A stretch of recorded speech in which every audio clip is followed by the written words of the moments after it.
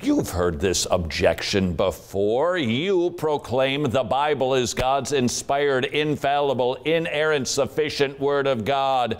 And the student responds because they probably watched a 30-second YouTube video. Everyone knows you can't learn anything from a 30-second YouTube video. Videos have to be at least 7 minutes long, like Todd's, to contain any truth. Hey, the Bible, it's like the game of telephone? Kind of. Not really. This is gonna take at least 7 minutes.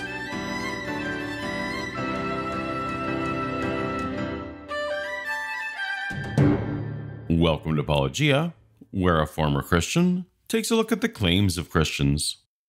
While I've talked about animated and controversial Christian radio host Todd Friel on other channels, I think this is the first time I've done so here. Visit just about any university campus, attempt to share your faith, and you're inevitably going to be slammed by the telephone game. That is why we have produced Road Trip to Truth, 13 episodes, to deal with the objections that perhaps your kids and your grandkids have about the Christian Bible. Okay, so we'll cover a video that someone else made for Todd Friel. Have you ever given your name to the barista, maybe even spelled it for them, and then gotten a cup with a name that's totally unrecognizable? Sometimes it's really, really bad. I've been Jan, Janet, even Brody. Today, I'm Jun.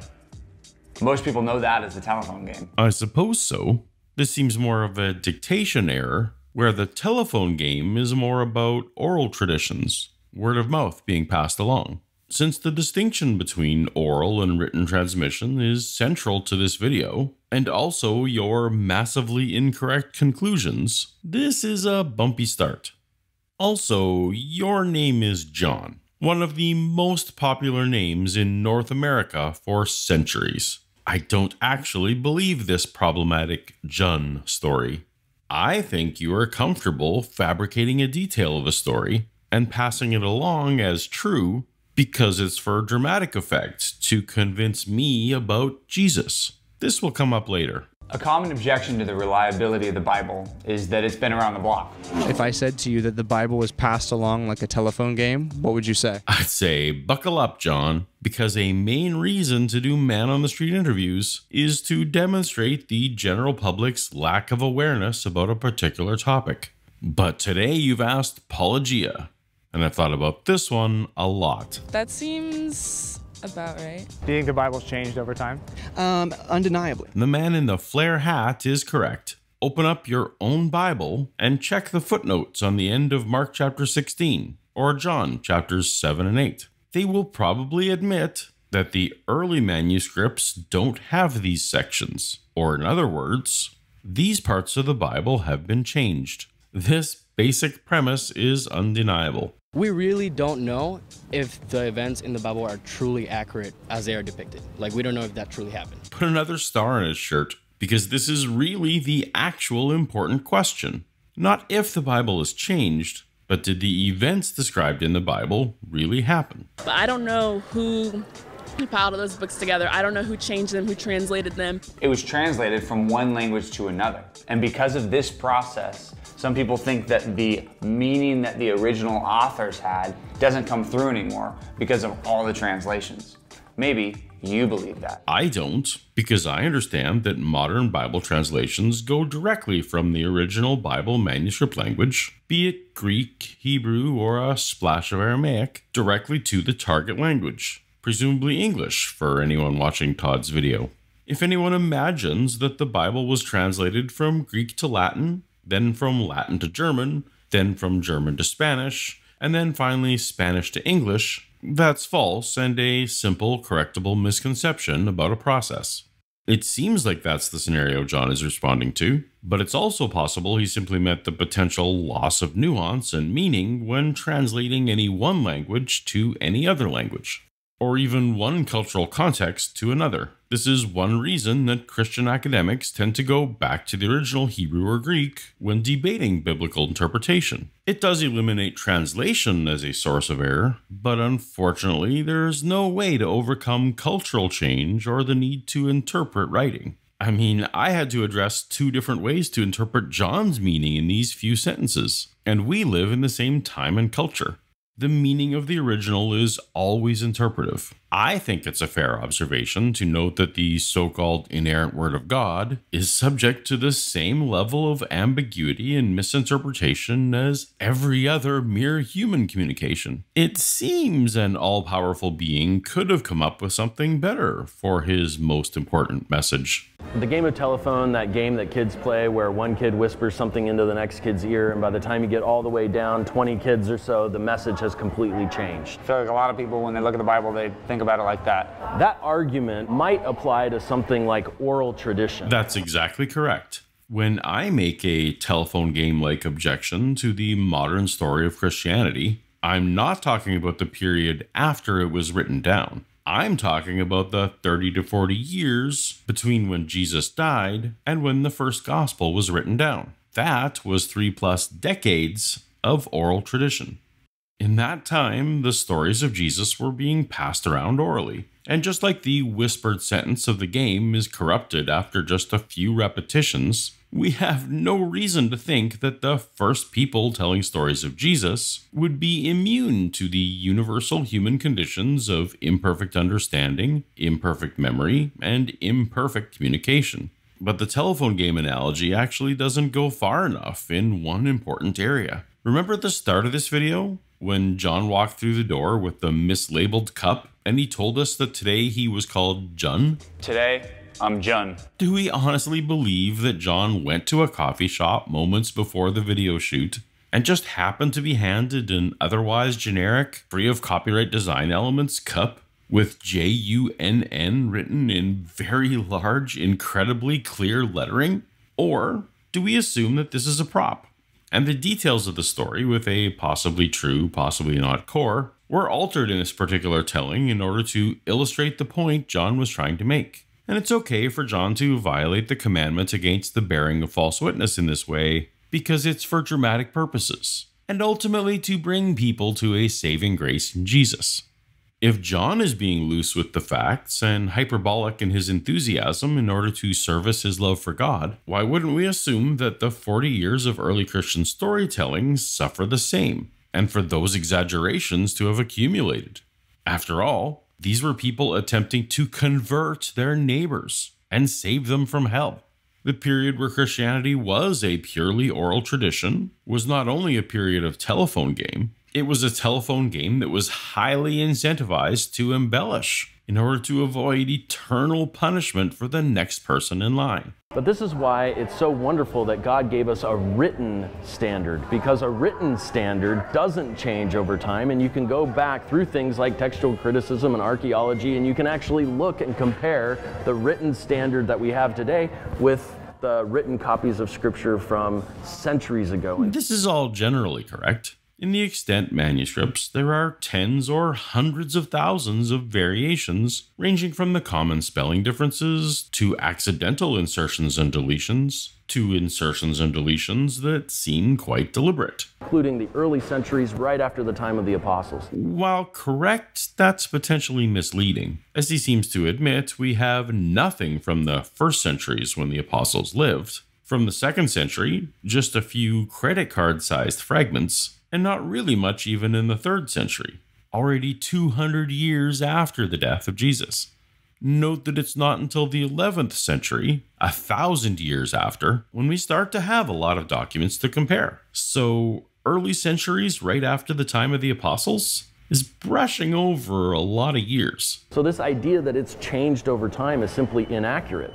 If it was a purely oral tradition, maybe that argument could be made. I make that argument precisely because Christianity started out as purely an oral tradition. This is undeniable. We have no way to know how the stories changed and were embellished before they were written down. This was the start of legend development. It doesn't matter if written copies remain consistent if what was written down in the first place was the result of decades of growing tall tales. But a written word, we can actually go back and check, and it demonstrates that the game of telephone, that analogy, it doesn't apply to the scriptures. Correct. Despite all the scribal errors, accidental changes, and deliberate changes, a few we know about, but likely others we do not, the telephone analogy doesn't apply well to the written scriptures. Can I tell you how annoying that is to me? When I first heard Dr. Nathan Buznitz respond to the telephone game objection, I was like, duh, why didn't I think of that? This is so obvious. Yes, so obvious that even me, an amateur Bible critic, would have been happy to point it out to you, Todd. The trouble is that by correctly pointing out that the telephone game is disanalogous to the written period, it is entirely apt to the oral tradition period. This sleight of hand gives the appearance of answering the objection, but it very much does not. I would simply ask one side of the auditorium to tell the person next to them what is written on this piece of paper. In other words, to communicate an oral tradition. All right.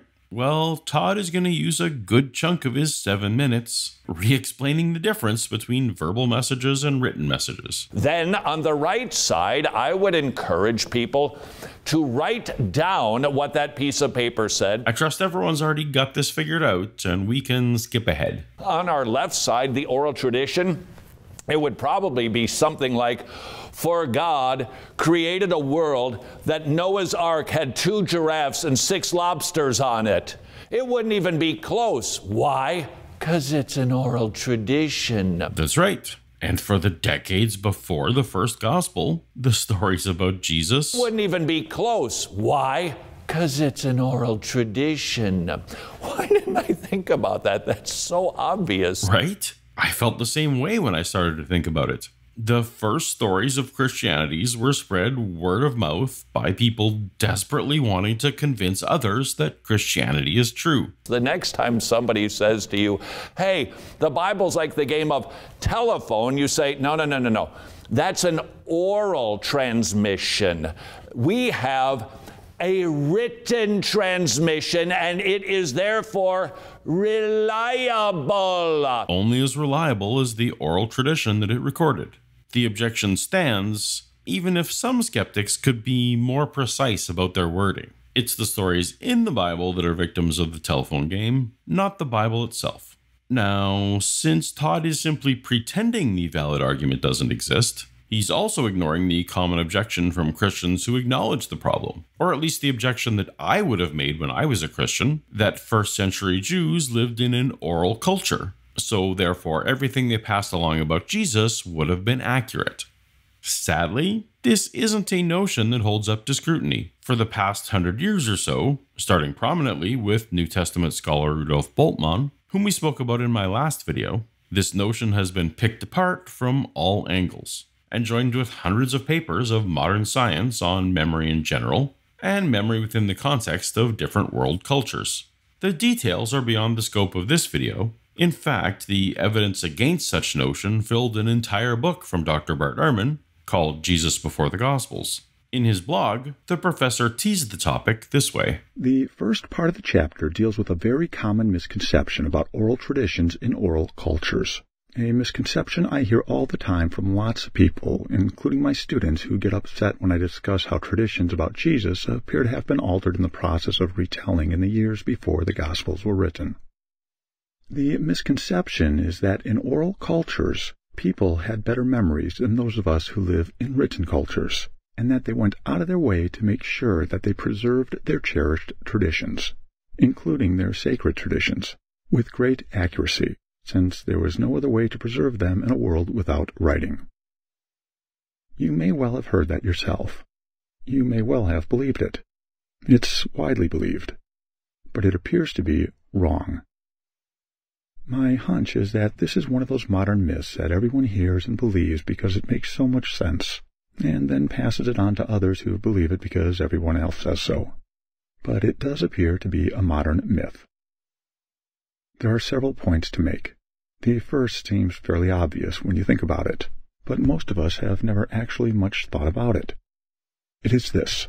There is no inherent difference between the brains of someone in an oral culture and someone in a written culture. Pointing to rigorous memorization of the Hebrew Torah only serves to emphasize the primary distinction our video addresses: the ability to preserve what has been written, the Old Testament scriptures, and the ability to preserve what is still fluid. Indeed, the data suggests that the entire notion of precise, repeatable preservation being a virtue comes from written cultures, and is foreign, strange, and counter to the values of oral cultures that have been studied. The New Testament itself is replete with stories of lies, miscommunication, and warnings against heretical twists spreading around. None of this is consistent with the oral culture preservation myth. If you're interested, perhaps I can do a longer video on this topic one day, but this oral culture notion is not one that should be accepted at face value. Ask for the evidence, not just intuition and conjecture. And yet, the objections don't stop there. No, sir, Bob, there's lots of YouTube videos meant to debunk the Bible. YouTube videos, man. You can't trust them, says Todd Friel on his YouTube video. That particular objection, too, is simply debunked, courtesy of Road Trip to Truth, available at wretched.org/roadtrip. What do you think, everyone? Should I buy Todd's $30 video to see what else he's debunked? It would be educational, but also mean giving him money. Either way, you don't have to wait to see me take a look at more claims of Christians. Just tap on the thumbnail on screen now, and I'll see you over there. Later.